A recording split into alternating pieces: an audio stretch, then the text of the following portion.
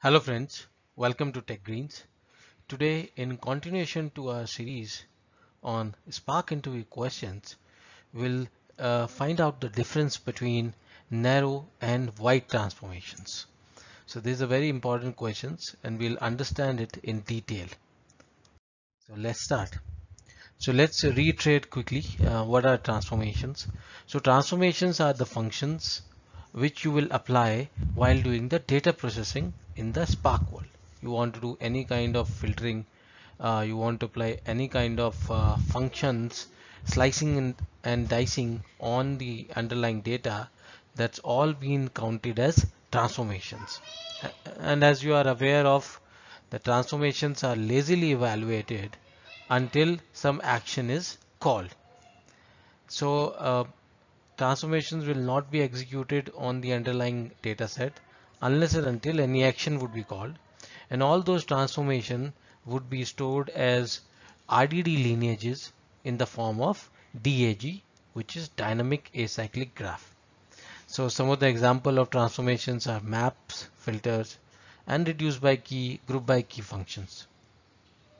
Now let's see, guys, what is the first type of transformation. It is called narrow transformation. It is a lightweight transformation, and this is a situation where you don't have to move or shuffle the data across the nodes, so that when you're trying to execute the DAG, your RDD lineage, the computation is such that all the partitions of data which you want to process resides in the same partition of the parent RDDs as well. So that means whenever you're doing any kind of computation on that data, it is applied on the same partitions. So there is no need to move the data across the nodes. So this way we save ourselves from a lot of shuffling, and shuffling is an expensive operation in a distributed system. Some of the examples as we discussed are map and filters. So if you see this particular diagram, this will give you a very clear picture what are narrow transformations. Here we have two RDDs, RDD1 which is going as an input to the transformation, and RDD2 is produced as a result of the transformation. And here we have got two nodes where two different partitions are kept, blue partition and the red partition. And when you perform the transformations on top of this RDD, post transformation also, the RDD which is produced, the partitions remained in the same node. So there is no shuffling happened here. The operations are performed within the same partition of a node. So this is the explanation for narrow transformations. Now let's see what are wide transformations.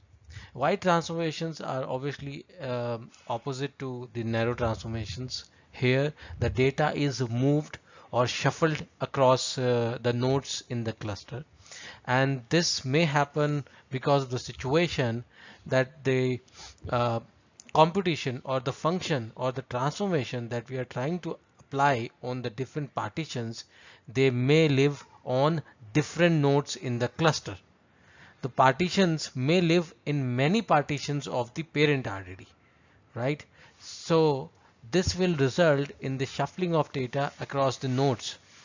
Some of the examples of wide transformations are group by key and reduce by key. Let's try to understand the wide transformation with this diagram. So similarly here also we have two RDDs, RDD1 which is an input to the transformation, and RDD2 is the output of that particular transformation or function we are applying to do the data processing. Here we have got three nodes. They are carrying their partitions, partition 1 in node 1, partition 2 in node 3, and partition 3 in node 2. So we have got three nodes and three different partitions are sitting in here. But when we applied the wide transformation, the partitions got shuffled across different nodes. Now the partition 3 and 2 are also residing on node 1, 2 and 3, while initially they were grouped together as a single partition data on one node. Let's try to understand it with an example. Suppose we are trying to do a group by. Suppose this is the RDD1. On RDD1, say we try to apply group by function on a particular column, right? Now that column, according to whatever would be the partition key, may be sitting across on different nodes. Take an example. Suppose we have employee ID and we have department.